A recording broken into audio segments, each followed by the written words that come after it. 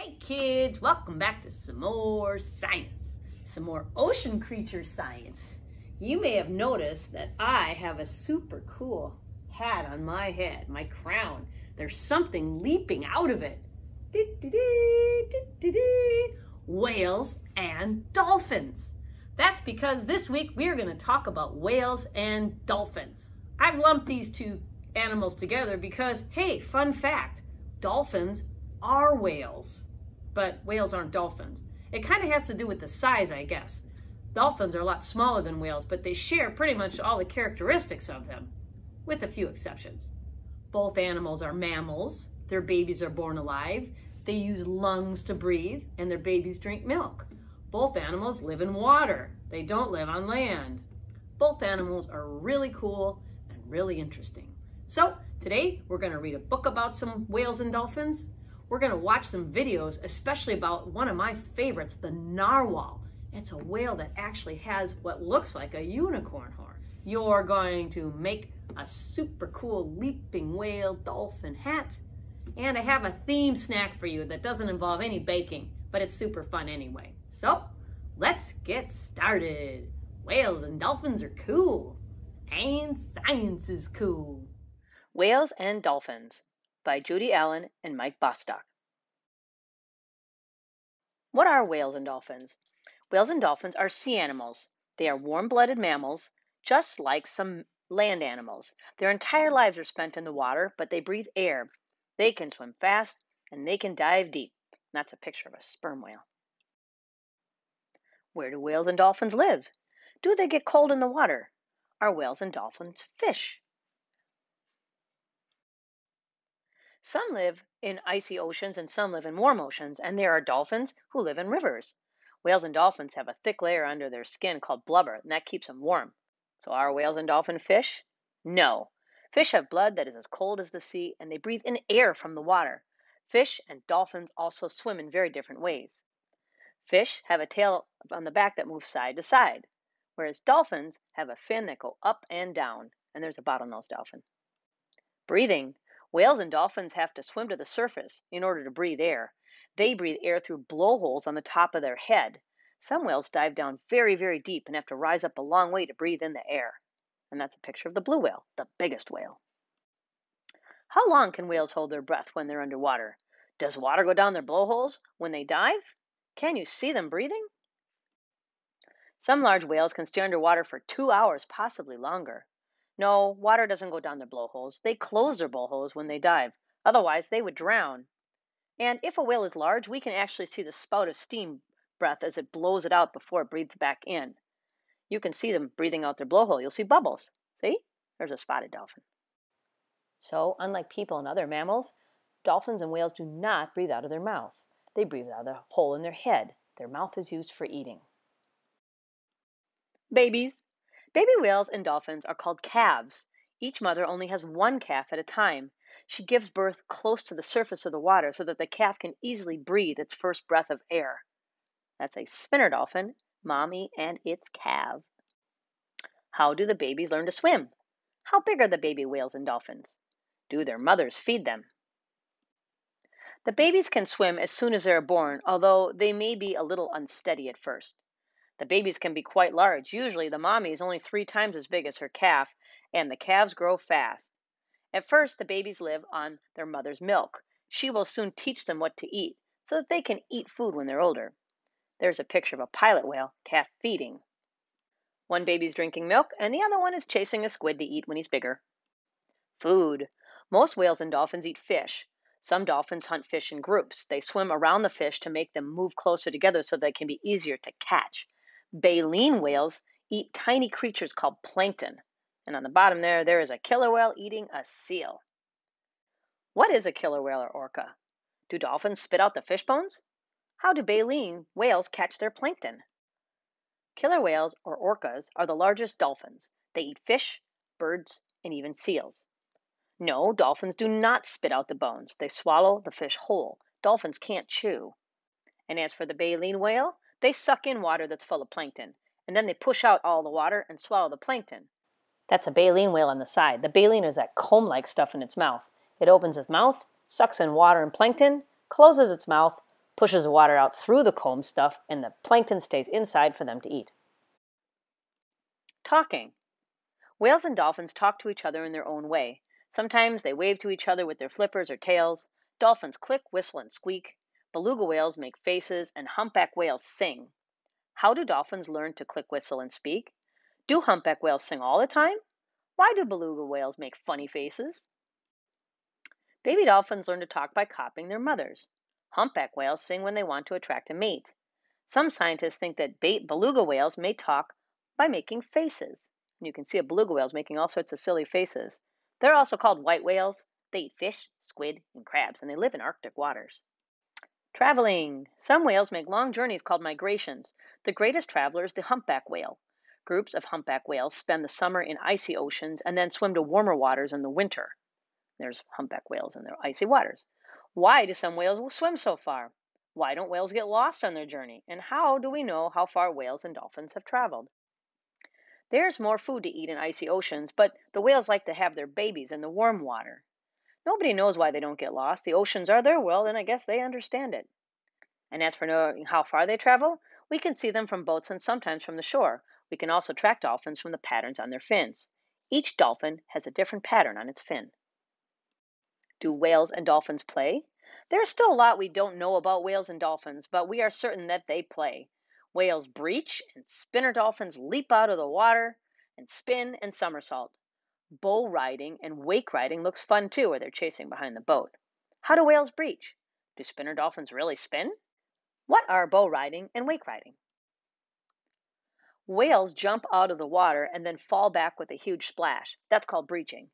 The spinner dolphin can leap up, up, up into the air and turn 7 times before it falls back into the ocean. Bull riding is being carried along by the front wave of a moving boat.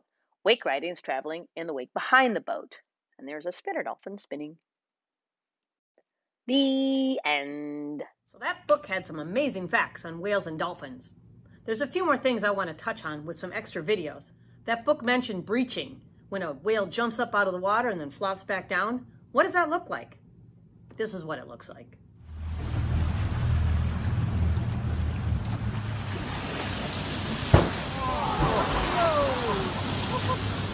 That book also talked about how whales and dolphins talk to each other. Here's a video of what those two things sound like.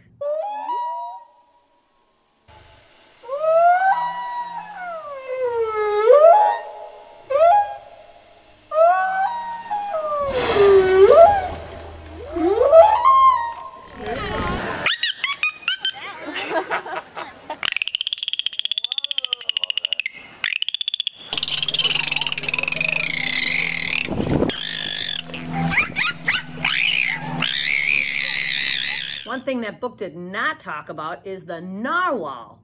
The narwhal is the whale that has a like unicorn looking horn coming out of it, which is actually a tooth. I have a video that talks about narwhals. Male narwhals can weigh nearly 2 tons.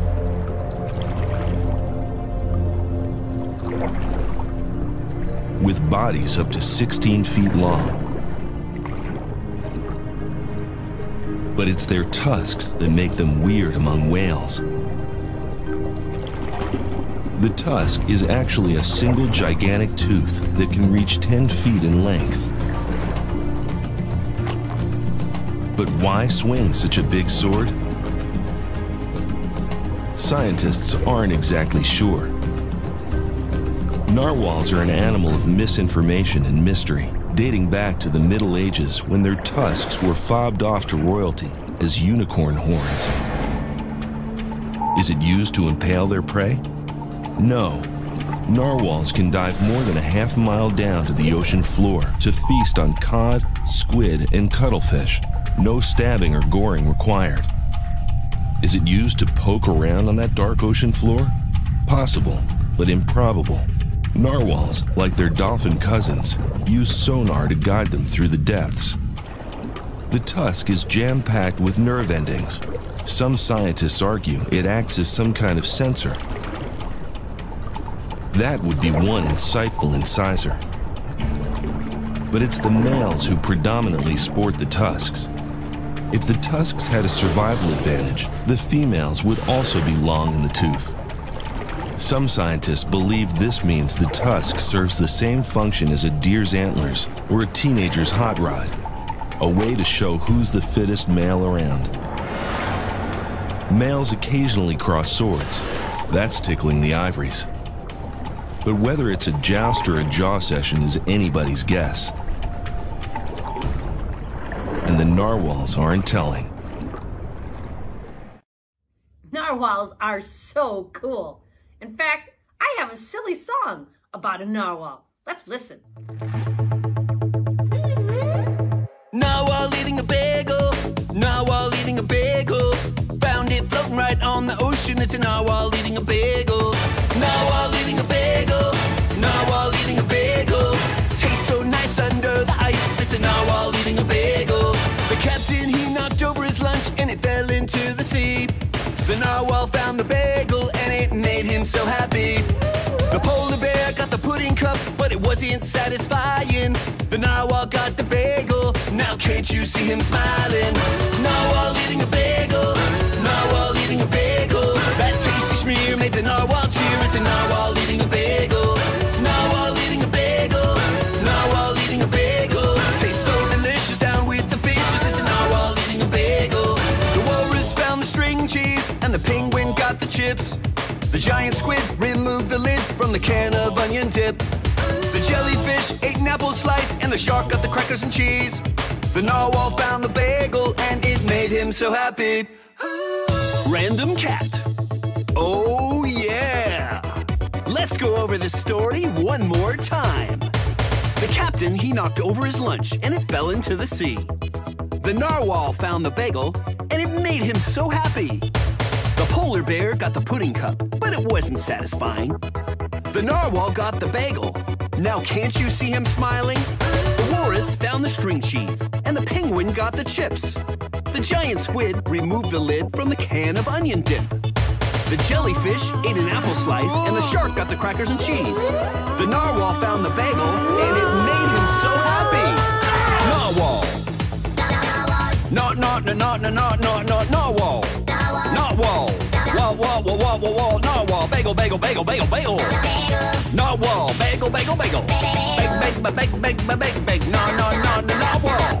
Narwhal eating a bagel. Narwhal eating a bagel. Bam. It's a narwhal eating a bagel. Narwhal eating a bagel. Narwhal eating a bagel. Bam. It's a narwhal eating a bagel. Narwhal eating a bagel. Narwhal eating a bagel. Bam. It's a narwhal eating a bagel. Narwhal eating a bagel. Narwhal eating a bagel. Narwhal. Bagel. Narwhal eating a bagel. That book did mention beluga whales, but it didn't really talk a whole lot about them. I want to talk some more about beluga whales. Here's a little video on beluga whales. They're so cute. Most young belugas are gray. They take about 10 years to turn white. Adults only grow to 3 or 4 meters long. They are creatures of ice and cold.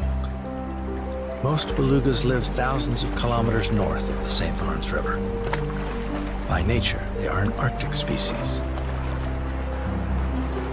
From their skin color to their thick blubber to the lack of a dorsal fin that lets them swim easily under ice, belugas belong in the north. They live all around the northern fringes of the planet, most in the Arctic labyrinth of islands of North America, from Hudson Bay almost to the pole. Belugas are among the noisiest of whales. A few of their sounds can be heard on the surface.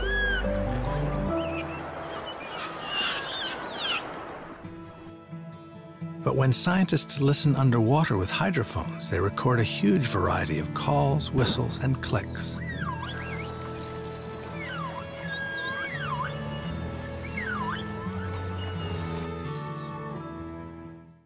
Our project time. You'll need this template. Take a screenshot and print it out. If you're at school, your teacher will have it. The first thing we need to do to make our super awesome hat is we need to color in our little guys here. We've got an orca, and then we've got some sort of generic dolphin. do whatever you want. I'm going to make my orca look like an orca, but I'm going to make my dolphin rainbow colors because I like rainbows. So let's get coloring. Okay, there's my picture. Of course, there's no such thing as a rainbow dolphin, but hey, this is my art project. I can do whatever I want. Next, we're going to color our sea. So if you have blue paper and you want to just cut that out to be your crown, the part that's going to go around your head, that's fine. I don't happen to have that, so I'm going to color my sea. And I'm actually going to maybe add some fish too. So I've got 2 pieces of paper because my head's kind of big. If you've got a small head, you might only need 1. I'm going to put them together, and then I want my sea to be kind of wavy. So I'm just going to, well, maybe the best way to do this is fold it in half this way so I make sure it's even. Just make a light line. That's going to be my halfway. And now I'm sort of just going to not really cut on the line, make it a little bit wavy, wiggle, wiggle, wiggle, but stay close to that line so it's kind of even. There we go. And then I'm going to have some hats here. Now I'm going to decorate these to look like under the sea. I think I'm going to add a giant octopus. Okay, I've made 2 panels for my hat. I've got my squid, a sea turtle, and a fish on that one. And then on this one, I put a shark, a fish, a crabby, and my octopus. And so I'm going to cut this guy out. Forgot to do that. I'm going to cut these out. That's our next step. Okay, there they are. I didn't cut super close to the edge because I don't want to take a chance I'm going to cut off his fin. I've been doing this class long enough to know that's exactly what's going to happen for a lot of you. So if you're not such a super great cutter, just get close. That's good enough for now. And if you want to get a little closer, go right ahead, but keep some tape nearby just in case you lop your fins off. All right, now we're going to put our hat together. So first, I'm going to match up my panels here and either tape or glue, or in my case, because I want to be able to put it on my head right away, I'm going to staple it. Okay, and then I got to measure it against my head. That's going to be a little small for me because I have a big head. So I have an extra panel, and I'm not going to need much of it. That should do it. But before I put it together all the way, I have to get my whale and dolphin on there. So I'm going to take these and put them so I'm looking at the white side. And then I'm going to take a popsicle stick. You can use a wide one or a skinny one, doesn't matter, or any kind of stick. And I'm going to lay that on there and just tape it on. And the same with my other one. Okay, and now I'm going to tape them on my hat. Now I want it to be jumping on the side where the water is, so don't put it on the white part. I'm going to put it over here. And then you can make it so it's just on the water like that. But I like it to be up a little bit. So I'm going to put it up a little bit, and you can even tilt it a little bit so it looks like he's really jumping out of the water there. That would look cool. And just tape it down. Same with this one. Jumpy, jumpy. Okay, and now I'm going to fit it on my head.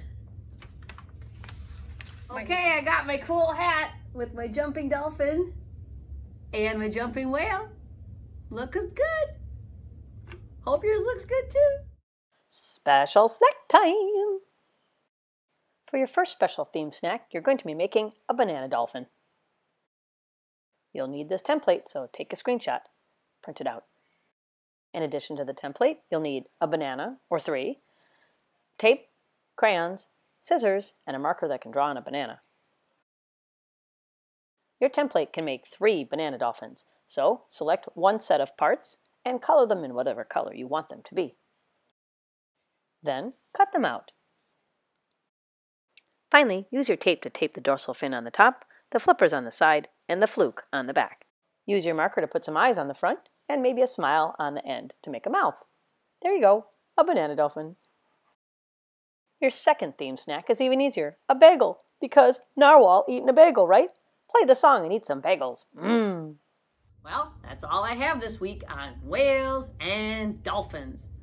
Whales and dolphins are really cool. And you know what? Science is really cool.